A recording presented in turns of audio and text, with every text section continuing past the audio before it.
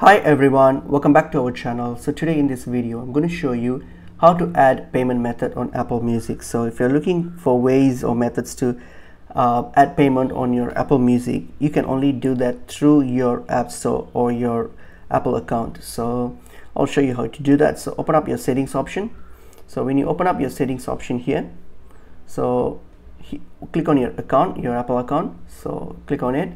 And then when you get here, so click on payment and shipping.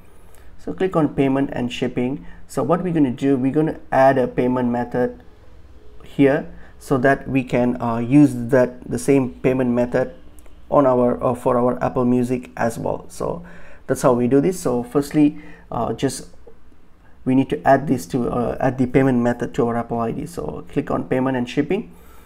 So once this loads here, so what I'm going to do,